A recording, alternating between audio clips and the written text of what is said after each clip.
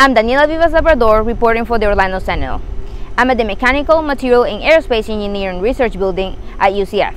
Researchers here are experimenting with hypersonic propulsion, a concept that could one day lead to the design of an aircraft that travels 6 times the speed of sound. This could revolutionize national defense and commercial airflight. 3, 2, 1. At this lab in particular, we're working on hypersonic propulsion. We get it machined, fabricated, and we put it on the test stand, and then we test it.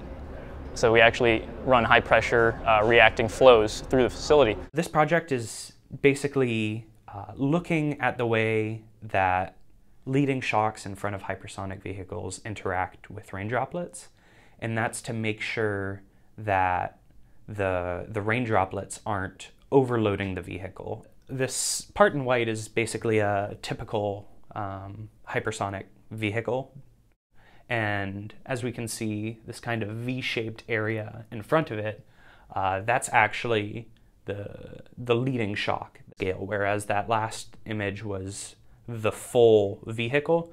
This is a single droplet interacting with that shock in front of the vehicle. When that droplet contacts the shock, we see a pressure wave travel through that droplet and then kind of reflect backwards.